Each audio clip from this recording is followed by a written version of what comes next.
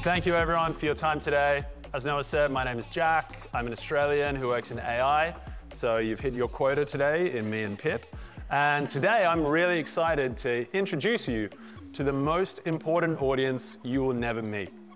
And that is really the large language models that are rewiring the internet.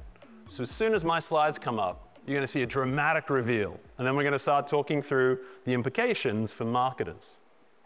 So I want you to think about that audience. And particularly when you think about the great research from the new consumer about how younger users are starting to ask these large language models as a personal assistant, the good news for marketers is it's a pretty tight audience. Realistically, you can think about those 4 models behind me on the screen. You've got Google's Gemini as the natural evolution of search. 1 billion people in 100 different countries see the answers that Gemini generates every single month. Next to it, you've got Meta AI. It's got around 600 million monthly active users. It's in your news feed, sits at the top of your Instagram DMs. Mark Zuckerberg is on record with his ambition to make that your personal assistant. Shout out to the Amazon team if you are still here. Yes, of course you are. Bam. So that is Rufus. See, we finally got it. That is Rufus. That is the last thing that millions of people will check before they check out. If you're a marketer, think of how influential that model's opinion is. The last thing before you click buy. And of course, last but not least, you have OpenAI.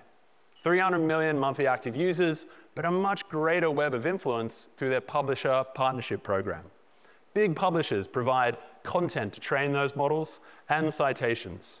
So behind me, you've got about 3/4 of the Western internet. And as a marketer, you have to understand how those models think about your brand, your competitors, and your products. Because I like to think about them as members of your audience. And really, we're going from a world of chatbots to influencers, because each one of those models has a meaningfully different opinion based on how it's been trained, who owns it, and what content it can access. But today, shout out to the guy from LangChain, and a lot of the great stuff you heard around agents, you'll start to see how these models go from influencers to intermediaries. You saw that Instacart example. Think about that use case. I want you to go buy me dinner. How does that agent think about what you want to eat? Or which brands it should choose? Think about Perplexity with their shopping agents. OpenAI with Operator. We're rebuilding the internet for a totally different audience. And increasingly, it's the one who'll be deciding which brands go into your basket. So, Operator launched, what, like 2 weeks ago? You might remember that. It happened just pre-DeepSeek, if anyone is keeping track. And it triggered an enormously useful set of tweets. So over here on the far right, you have someone who's realizing their website doesn't load in Operator. That's pretty existential. If that agent can't even get to your website, then you will never be chosen. On the somewhat more theoretical side, you have the great Ethan Mollick, who started to realize that the companies that build and run these agents have their own commercial partnerships. And these agents have preferences. So they're routing new paths to purchase for different categories based on those models themselves. So, of course, you have to understand how these models think about your brand. This is where I'm going to do something incredibly risky, given today, and toggle. It worked. All right. This is where Share a Model comes in. This is a tool that we have built, as Noah described, is a crazy idea that has now been used by some of the world's biggest brands. In fact, the brands that use this platform spend $30 billion a year on marketing. So this is becoming a critical way for them to understand this new audience. It's really simple. It works a lot like a survey, but the respondents of the survey are those large language models.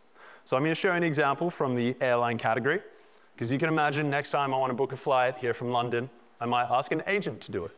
And I need to know which airline that agent prefers. Or better yet, what airline it thinks I prefer. So we poll a number of different large language models, each one of them corresponding to a different part of the internet. Gemini is the evolution of search and increasingly YouTube. Llama is a window into Meta AI. Anthropic is a window into the Amazon ecosystem. And we ask them questions every single day to help us understand how they think about the category.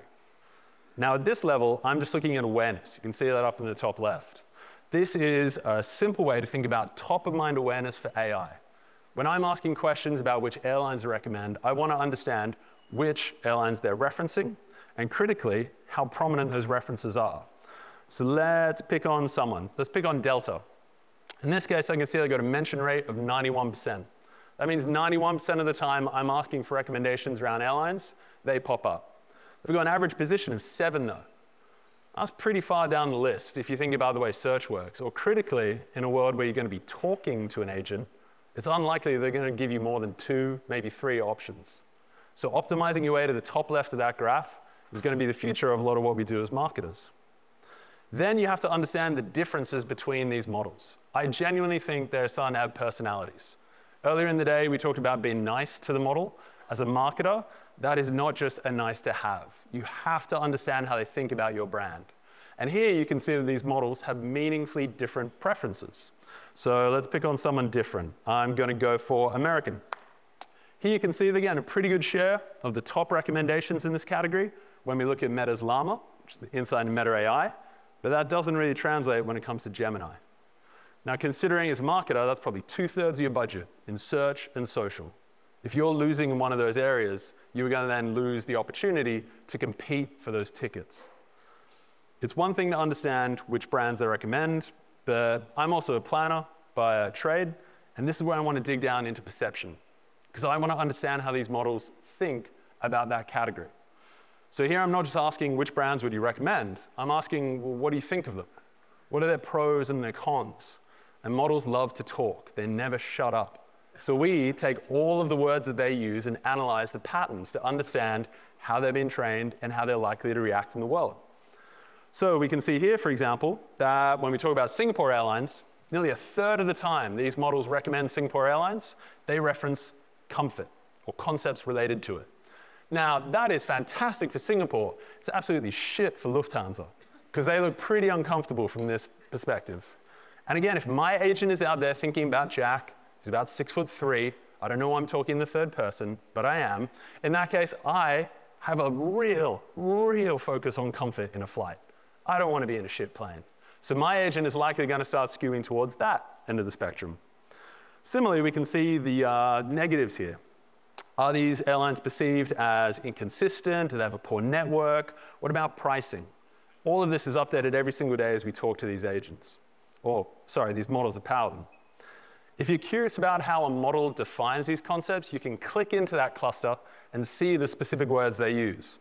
And even better, you can click into a specific term and see here, for example, when they talk about entertainment, which is a key part of experience, they're more likely to reference Emirates. And that's the future of SEO. Thinking about how you can start to articulate the benefits of your product in the language of these large language models. And as I said at the start, these models have meaningfully different preferences and personalities. So here, I can cut it by model, by theme, by brand.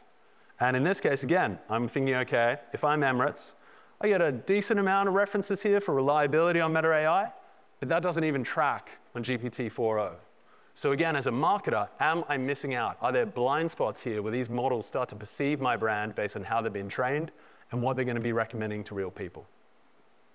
Now, just want to show you 2 more things, because the most logical question a lot of people have is, okay, they think Singapore Airlines is more comfortable than Lufthansa. Why? How was that opinion formed? And that's where we track the domains that these models cite as their sources. Gives you a good idea of how they navigate the web. So here I can see the top 10 websites that they reference. There'll be some familiar spots within there. But then I can scroll down and see by model, by website. Are there certain ones like Kayak? Everyone references that. Skytrax? Nope, there's a big gap in the middle. That might mean it's not part of that model's consideration set. So if I'm thinking about where my ads go, that'll be seen by these agents, that's my next media plan.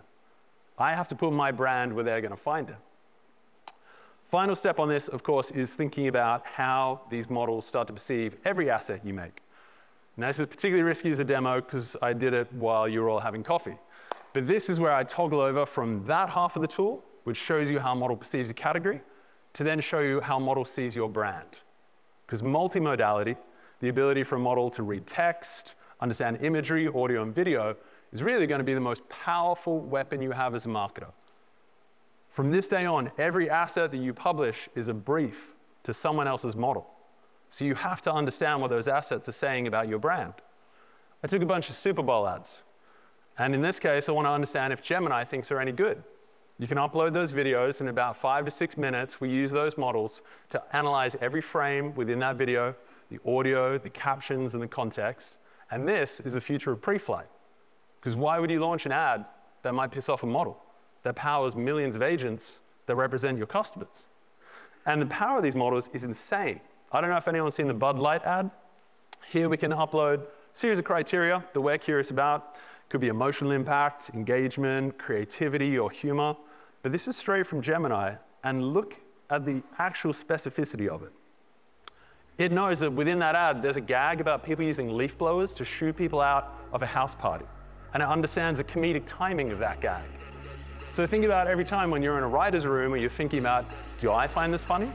Maybe the better question is, does AI find that funny? Everything you publish is a brief to someone else's model, and this is the only way you're going to find out what it says.